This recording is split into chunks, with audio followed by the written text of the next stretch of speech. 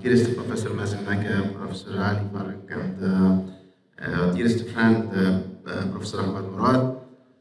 And we're usually happy to have these sessions of MDT activity, and I'm very happy to talk after my friend Dr. Ahmed Hosni and Dr. Nader. And we will talk about the systemic treatment at HCC.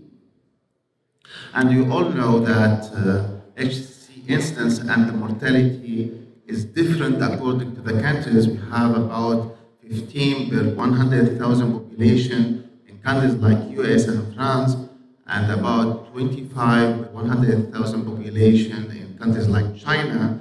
But unfortunately, we have here the endemic and the highest incidence of HCC in the world is about 43 cases per 100,000 population in Egypt. And as previously discussed by Dr. Hosni, that usually the patient coming in late stages in DC, BCLC staging. And in spite, we have like a cascade of events to reach the HCC. We didn't till now usually detecting the patient in early stage. So we have about 85% with hepatitis C and B positivity, and also the NASH before the cirrhosis and HCC. And here is the treatment modality that we will go for, either curative approaches, including the transplant, including the radiofrequency ablation, and sometimes resection, and go for the other palliative approach, including the TACE and maybe TARE, and also the systemic treatment. So what is the role of systemic treatment in HCC? And it's very important to define the types and also the timing of treatment now with the systemic treatment. So there is what's called adjuvant treatment. So can we go for giving a systemic treatment after the curative approaches, including the liver transplant, resection, or radiofrequency ablation? Can we go for the new adjuvant treatment before these curative approaches? Or what is the best treatment in the first line in the metastatic and advanced HCC? And what's the best treatment in the second line? And shall we go for combination, the very new concept as discussed by Dr. Hosni, combining the local modality and systemic treatment? And unfortunately, in the adjuvant treatment, most of the trials fail using the sorafenib in the adjuvant settings, but now there is ongoing studies with the new immunotherapy in the adjuvant and in the new adjuvant setting in MD Anderson. And here is the famous STORM trial that's releasing a negative study in the adjuvant setting after surgical resection and local ablation. Then going to the combination strategy. So we have now new systemic treatment, including the immunotherapy, and one of the most important rationale in combining immuno and local treatment that rendering a cold tumor to inflamed or hot tumor, so may responding better with the immunotherapy treatment. And then to combine the sorafenib, we can go for rationale for combining systemic treatment together or not, or combining sorafenib with local treatment modalities. And you see here that a lot of leukoregional immunotherapy for liver cancer, combining immunotherapy and local treatment, a huge number of studies are ongoing now worldwide. And another rationale, what is called HIT theory, to go for local immunotherapy injection in the tumor. And as you see here, that there is improvement in the main tumor, and also in the other tumor, there is a systemic effect of the local injection of the immunotherapy inside the liver. Is still ongoing study, but it's very, very important to track these studies. And then going for combining sorafenib with the TACE or the local treatment. And the first ever, we have a lot of failures before, as you see here, but we have the first positive study, the tactic study by Professor Kodo, with giving the sorafenib with the TACE And the study met its endpoint, the progression-free survival, and you see here doubling of the progression-free survival, 25 months versus only 13.5 months, and there is no overall survival data in this case.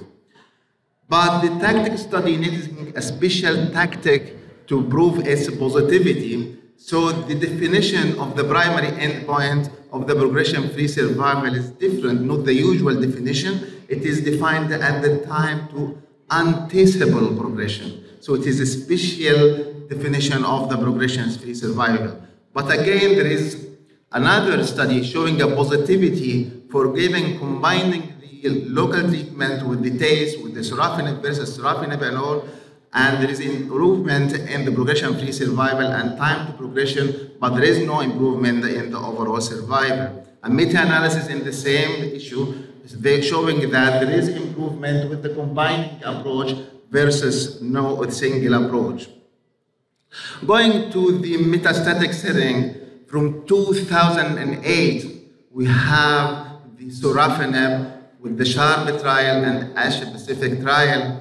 And I want to tell you that it is very shameful that we have a publication in the Lancet and the New England Journal with about almost 250 patients, and we have here in Egypt, the endemic country with HCC, no publication, no large publication about the HCC. So it is important to join forces to go for important to publish our results in the HCC. You see here the Asia-Pacific and the SHARP trial showing, as Dr. Hosni said, improvement in survival with hazard ratio of 0.6, but only the gain in 3 months in either study. And you see here how the response rate with the sorafenib, only 3%, with the sorafenib treatment. So a lot of negative trials. So from 2008 till 2017, all the studies are negative. You see here, till the REFLECT study with Professor Kudo comparing the new TKI, the sorafenib versus lenvatinib.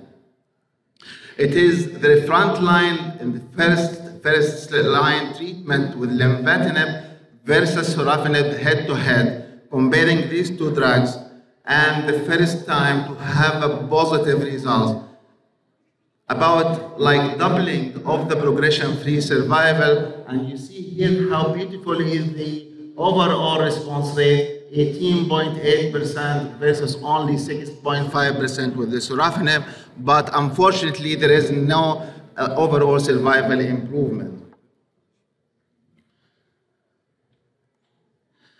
Till the revolution of the immunotherapy. So we all know that the immunotherapy revolution after the declaration of the ex-president of the United States, Jimmy Carter, with metastatic melanoma after treatment with immunotherapy and the complete disappearance of the lesions. And then the Nobel Prizes by Professor Allison from MD Anderson and Professor Honjo. So there is specific things in the immunotherapy, and you see here the plateauing of response, the improvement and durability of response with the immunotherapy. And this is one of the cases treated with immunotherapy in lung cancer, treated in April 2013, with the responding patient in July 2013, and this duration of response, 5 years duration or durable responses, and the specific characterization of the immunotherapy. And the immunity and response to immune checkpoint inhibitor, you see that the cancer cell usually to mutation, a lot of mutations, so development of new antigen and the immune target, leading to activation of the immune system with the release of T-infiltrating lymphocyte, making the tumor site more inflamed, and this leading better outcome of the checkpoint inhibitor or the immunotherapy. So the more inflamed, more tumor mutation burden, more probability of response with the immunotherapy. And most of the cancer subtype that have tumor mutation burden is lung cancer, melanoma, and also liver cancer have moderate to high tumor mutation burden. Another important issue, as discussed by Dr. Hosni, is the angiogenesis. So we know all that HCC is hypervascular malignancy, and this hypervascularity is mediated partly by vascular endothelial growth factors and other pro-angiogenic factors. So the very practice-changing trial that published in 2019, combining the immunotherapy and anti-angiogenic agents, atezolizumab with bevacizumab, compared to our treatment that we received from 2008, the sorafenib.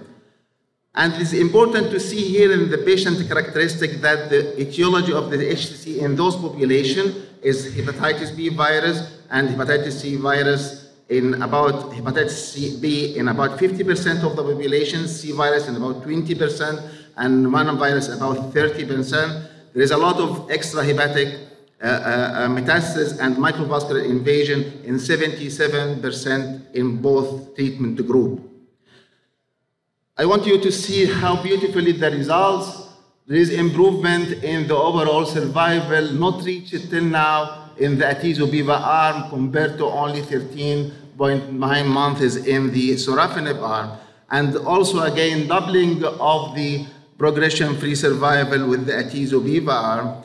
And you see here how beautiful is the response rate. 27% response rate compared to only 12% in the sorafenib arm.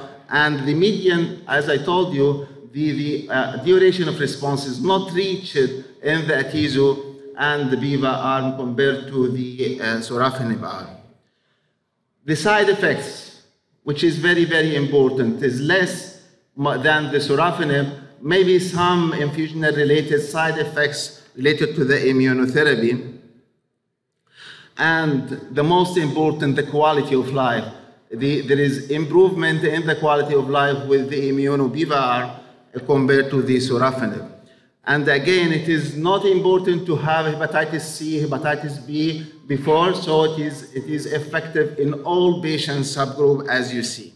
So this is the first study showing an improvement in overall survival and the quality of life with any first-line treatment compared to sorafenib, and maybe the practice-changing treatment option in HCC in the first line. But it is very, very important to know that not all the immunotherapy is alike to each other. Not all the checkpoints are the same. So we have a failure trial here. The checkmate 459 comparing the nivo versus sorafenib, and there is no improvement in the overall survival, maybe in the PD-L1 positivity higher, but not on all population. Going to the second line, and there is summary of the second line treatment that we have in the patient with HCC with the resource trial comparing regorafenib versus placebo. And here is very important point that we cannot use the regorafenib in patients who have side effects from the sorafenib. They are used only in patients who have progressed on the sorafenib but tolerated the sorafenib. There is improvement in overall survival and progression-free survival. And going to important trial by Professor Abu Alpha, the cabozantinib versus placebo, and here it's very important to know that using the cabozantinib can be used in the second line and third line, and this is the only drug can be used there. And this is important to draw the map of the patient. What is the best to go for the first line? Shall we go for combination first? The timing of the treatment? What is the best second line? And what is the best third line?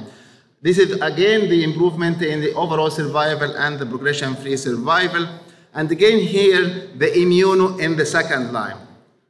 A very good achievement of the nivolumab in the second line. So using the nivolumab either in sorafenib naive or sorafenib experienced, and you see here again better response rate compared to the other TKIs, the sorafenib, and you hear a very good overall survival in the second line either in the patient with sorafenib experiences or the sorafenib naive patients. Again, not all the checkpoint inhibitors are the same. The pembrolizumab, one of the strongest checkpoint inhibitor, failed to meet its primary endpoint. So the pembrolizumab, in spite that we have succeeded in the Keynote 2020-D2, and we have improvement in the overall response rate and the patient who have improvement in the progression-free survival in phase 2 trial, but failed to show this in the phase 3 trial. Another new anti-angiogenic agent, the ramucirumab, in patients with high alpha-fetoprotein more than 400, so they have improvement in the overall survival and disease progression-free survival versus placebo. So we have now a cascade of new targets in the treatment of HCC. So as you see here, it is important for us as a community, as a multidisciplinary team, to search inside the HCC. We are the endemic country of HCC, and you must see all these targetable mutations that can we assess beside the immunotherapy and the checkpoint inhibitor. And this is the take-home message that we must play as a team, and it is very important to know which is the treatment to go first, and can we combine with other local treatment or not, the use of immunotherapy in the local treatment and the systemic treatment, the first line, the new TKI, the lenvatinib, in the first line treatment of HCC. Thank you very much, and inviting you all to the IGEL.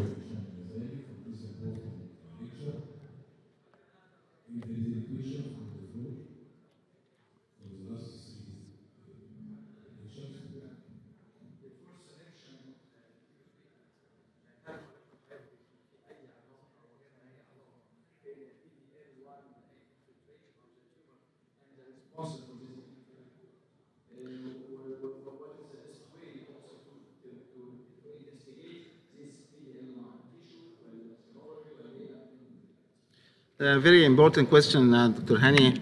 As usual, we depend, it is different, you know that we use the immunotherapy in different tumor types now. In HCC, there is no difference to use to go for PD-L1 assessment. So we can, yes, it may predict higher responses, more overall survival benefit, but it won't. The atezo in either PD-L1 positive or PD-L1 negative patients, so we can, there is no matter to have PD-L1 assessment before assessment of the tumor.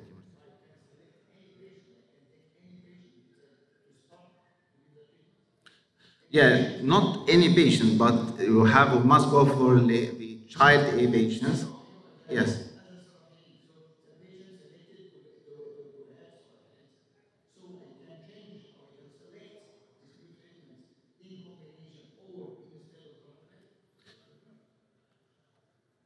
As we just mentioned, that it is very, very important now after long experience with sorafenib. I think all the floor here had a very good experience with sorafenib for about 10 years, 12 years now.